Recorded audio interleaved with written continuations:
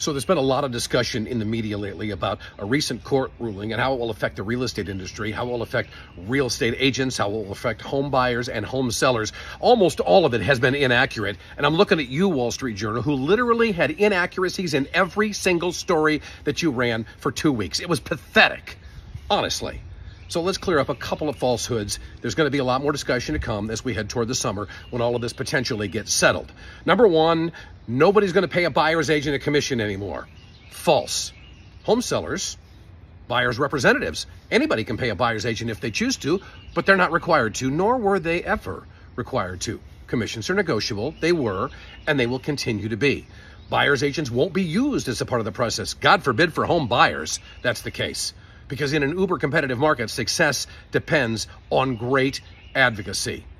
Buyer's agents are not going away, and sellers, the smart ones, are going to continue to incentivize agents to bring them the best buyers, because there's a little thing called supply and demand. It's 10th grade economics for those of you celebrating this court ruling. And 10th grade economics say the highest demand for a property brings the highest return for a property. The thing is, what this court ruling did not address, which God forbid somebody needs to, is that the industry of selling and buying real estate, the people who represent home buyers and home sellers in the real estate industry, have got to be raised to a higher level. It's got to be harder to get into the business. It's got to be harder to stay in the business. And the standard of excellence needs to be raised way up. And this ruling does nothing to address that. Let me give you a little example. In our local board, where I live in central Indiana, last year, 50% of the agents who are members of the board didn't sell one home. Not one. 75% of the agents sold 3 or less homes.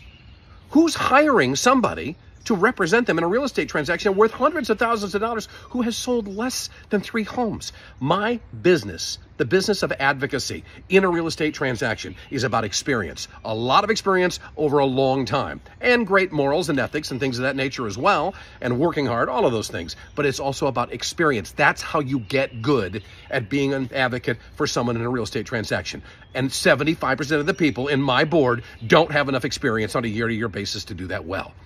Be very careful, consumers, when you're choosing to hire somebody. And the best are still worth every penny that they're going to get paid. I don't care how they get paid. And that's going to change somewhat. It will be a very confusing time in the real estate industry. But for consumers, for home buyers and home sellers, choose wisely who represents you. It's incredibly important for your outcome, for your dollars, for your financial return, and for the success of your transaction, that you pick the right person to represent you. And there are fewer of those out there than you might think.